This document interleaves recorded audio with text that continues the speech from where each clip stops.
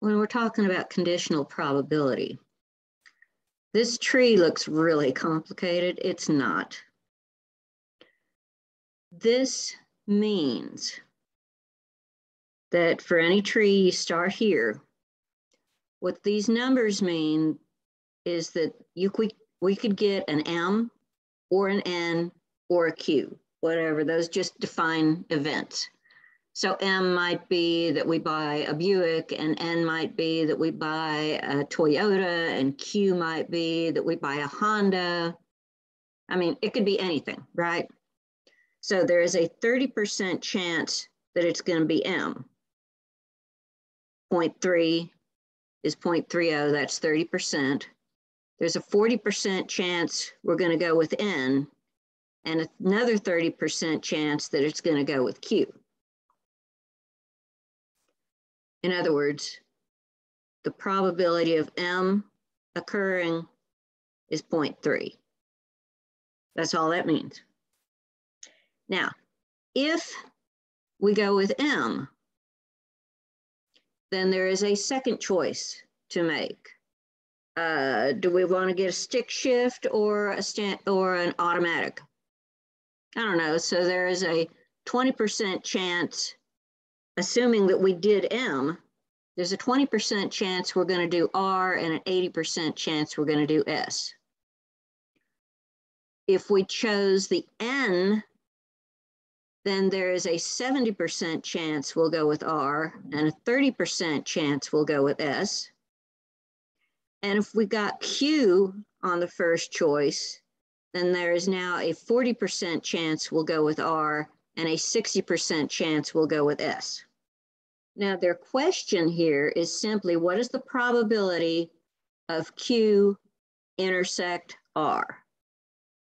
That means the probability of Q and R, that is going to be the probability of Q, we know that's 30%, times the probability of R given that we chose Q. You see, there's 3 different probabilities for R. Well, the probability is determined by what our first choice was. So we want to make sure for this Q and R that we've got the Q part down and that we choose the correct R. Not the 20%, not the 70%, it has to be the 40%. So the probability that we got Q and R, that's the same thing as intersect R, is going to be the probability of Q. So we take the 30% times the probability of R given Q. So going down the Q route, what is that R? That one is 40%, which amounts to 0.12. Which is pretty easy once you know what they want you to do. An experiment and 2 events are given. Now, this experiment isn't necessarily a scientific experiment. This one is just involving flipping coins. Determine if the events are independent or dependent. This simply means, does the probability of the second event depend in any way, shape, or form on what happened with the first? If the penny lands on tails, well, wait a minute now. This says a penny and a nickel are flipped. Event A is that the penny lands on tails. Event B is that the penny lands on heads. Okay, this doesn't say the nickel, this says the penny. Okay, this is dependent. As a matter of fact, this is impossible. It doesn't say we're going to flip the penny twice. It says we flip a penny and a nickel. And if the penny lands on tails, what is the probability that the penny lands on heads? 0. So because it said penny both times, they're getting sneaky here. These are dependent. That was sneaky. Always read the whole problem. Okay, here we got a table. We have a place that's serving lunch and dinner. The total just means they added this up for us. They don't always do that. So basically, this is our data here, here, here, and here. This is these numbers added together, this and this. These numbers are this added together, these two added together, and then these two added together. So this and this, the possibility that somebody either had lunch or dinner has to add up to the same amount as the possibility that they had good service or bad service, regardless of which meal they were having. Find the probability that the service was good given that the meal was dinner. We're looking for the probability that the service was good given that they were eating dinner. I can see how that might make a difference. You might have different waitresses serving lunch and dinner, and maybe one's a little better than the other. Maybe by dinner time, the waitresses are tired and cranky. Let's see what happens. But the probability that it's good given that it was dinner means we're not worried about lunch. We're not even worried about the total.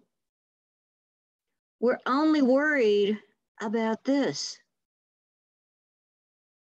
What is the probability that somebody got good service if they only ate dinner? Okay, there were 76 people that ate dinner, and 27 of them had good service. Notice that this is basically like this, good divided by dinner, or it's actually good and dinner divided by dinner, not all the goods. So it's the ones that had good and dinner divided by the ones that had dinner. And simplified fraction, let's see, 27 only divides by 3. 76 does not divide by 3. So this should already be reduced. Let's see what we get. Awesome. So this is similar. Political Action Club has surveyed 290 students. Here's our 290. On your campus regarding the relationship between their political affiliation and their preference in the 2016 presidential election. The results are given in the following table. So if they were Democrats, they preferred candidate A. If they were Republicans, they preferred candidate B. If they were independent, they also preferred candidate A. Here's the total Democrats, total Republicans, total independents, total for candidate A, total for candidate B, and this 290 will represent the total of the last column. It's the total of the totals in either direction, basically. So what are we looking for? If a student is selected randomly from those surveyed, so that would be out of how many? How many people were surveyed? Find the probability that the student is a Democrat, given that the student preferred candidate B. Okay, we're only looking at the people that preferred candidate B. So we can do away with this. We can basically do away with this.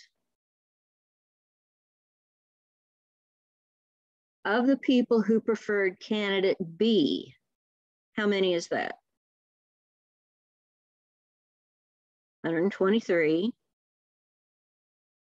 So the probability that it's a Democrat, given that they liked candidate B,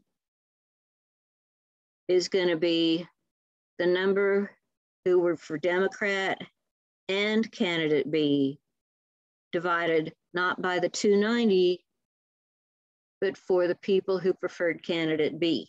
So 123 people preferred candidate B. And just from that list, how many were Democrats? 25.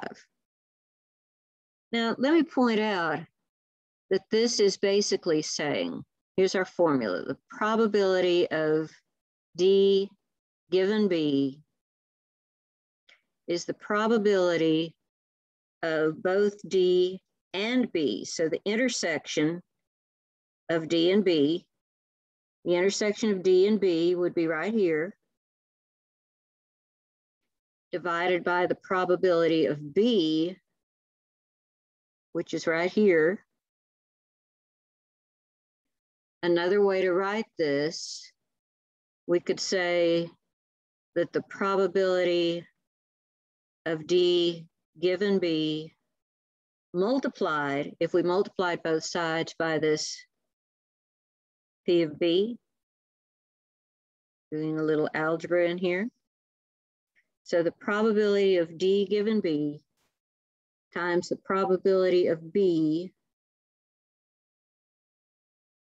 is the probability of the intersection of those. We could even say the probability of B is the probability of the intersection divided by the probability of D given B. You can actually do algebra with these, but you don't have to. We've got the answer right here. Let's try it out. Hold your breath. They don't want the answer as a fraction. They want the answer as a decimal this time. So 0.3 decimal places, 0.203. Let's see this. Let's read the whole problem. The graph given below, we don't see a graph yet, but here it is. Now we got it. The graph given below summarizes statistics regarding distracted drivers below the age of 40. So all of these are below the age of 40. Yeah, we got under 20, 20 to 29, 30 to 39. Who were involved in fatal crashes? Assuming that we are selecting a driver at random from the 2,771 tallied. That was nice of them to add that up for us. If the accident was related to phone use, what is the probability? If the action was related to phone use, what is the probability that the driver was over 29? What problem-solving method should be used? How about draw pictures? How about be systematic? Okay. Selecting a driver at random from the 2,771 tallied if the accident was related to phone use. So this is saying basically, given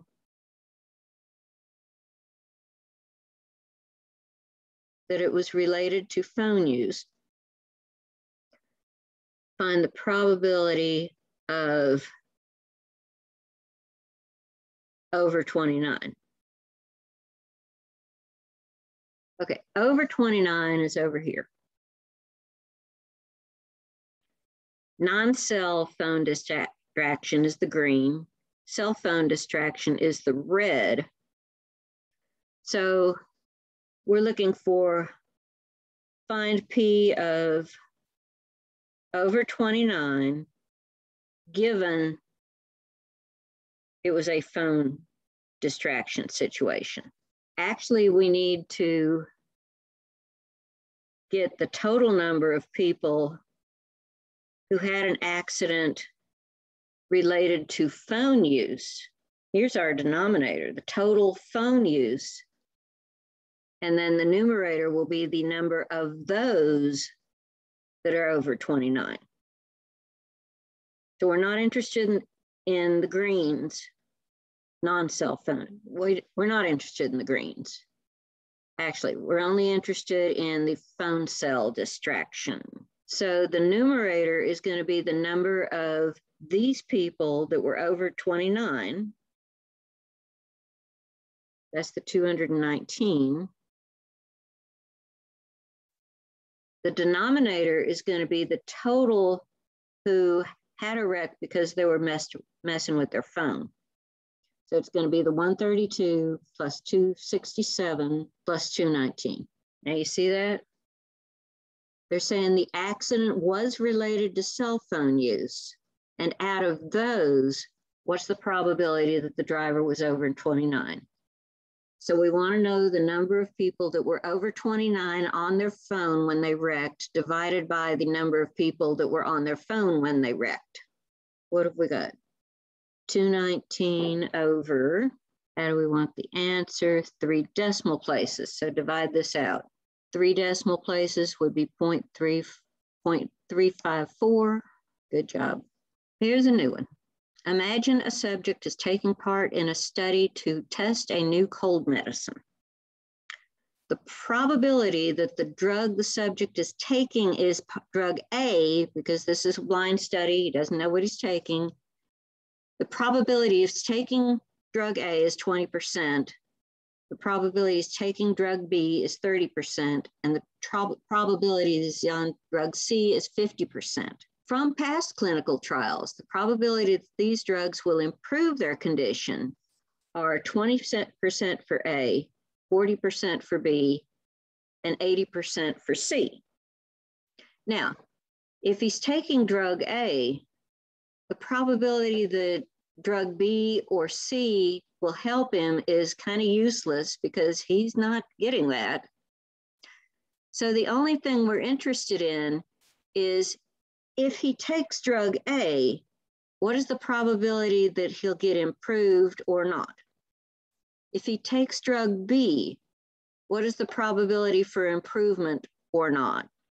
And same for drug C. So the first thing is we have to figure out the probabilities that he's taking any particular drug. It's going to be 20, 30, and 50 for A, B, and C. So we got 20. No, not this one.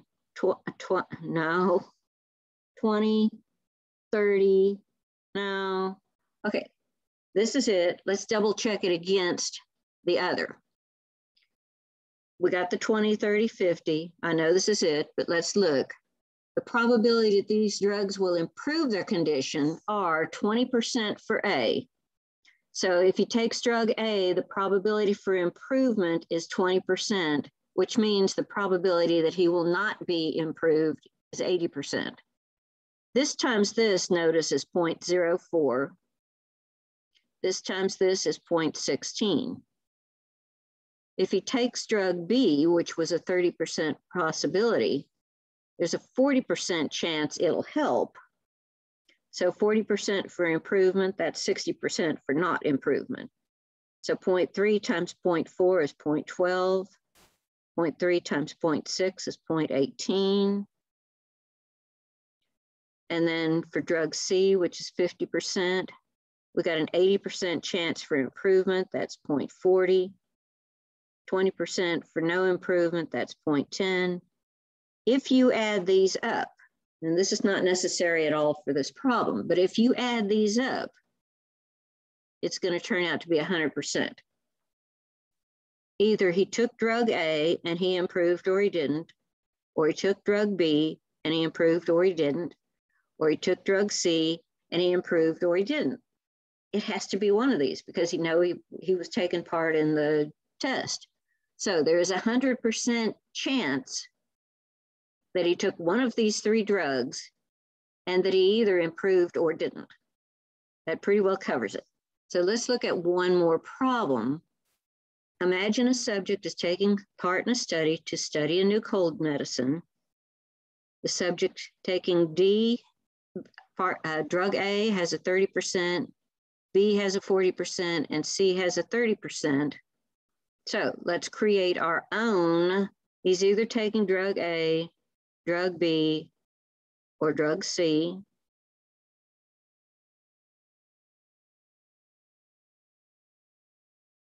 The probability he's taking drug A is 30%.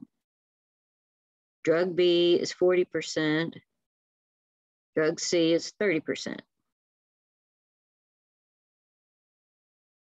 From past clinical trials, the probability that these drugs will improve his conditions are A is 40%. So you could do this all at an angle or what. So improve here is 40%, which means not improve would be what? 60%. If he's taking drug B, the probability he's going to improve is 40%,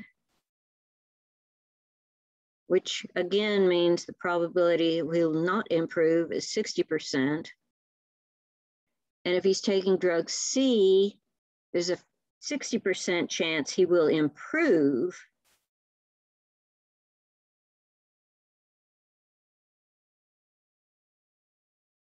And not improving on this one is 40%. So he's hoping he gets drug C, right? Now, what is the probability that he will improve?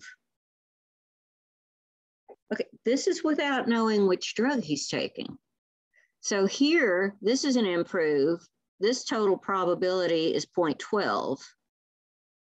Again, 0.18. I'm just multiplying across. This one's a 16. 0.40 times 0.60 is 0.24. 0.18, 0.12. The 0.12% up here is that he took drug A and improved. 18% he took drug B and didn't improve. 16% took drug B and improved. Okay, we're just looking for all the improves. So we're looking at this one,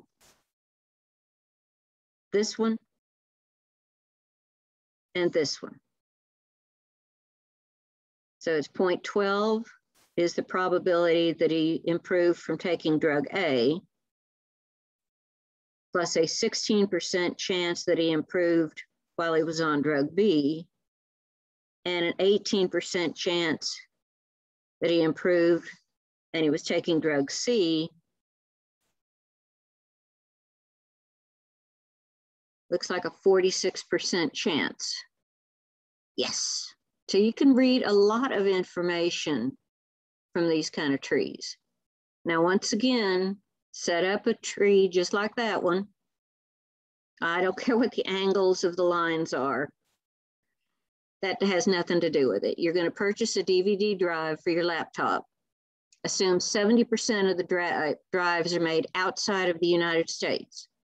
So they're either made inside or outside. This is not an ABC, this is just A and B.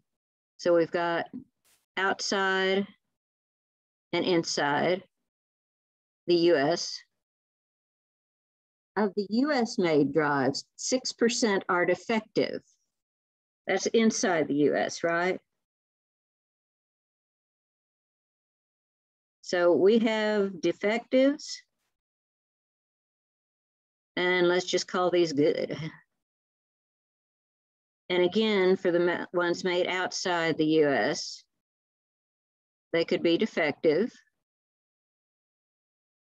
or they could be good.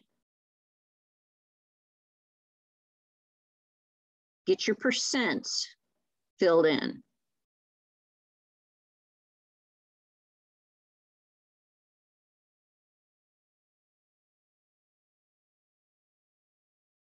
And you're going to be looking for, if your drive is defective, that would be here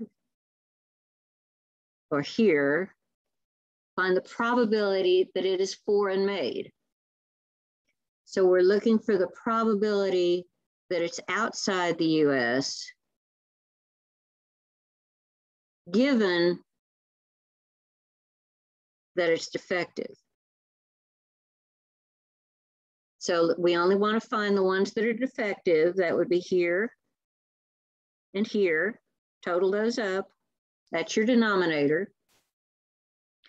And the ones that were outside the US, from those would be this one right here, right? Fill in your numbers See how it goes. I suggest you do a similar problem on these and make sure you can do it completely on your own. And that's conditional probability. Have fun. That's the last of the probabilities we'll be doing. We've got one more chapter and we're done.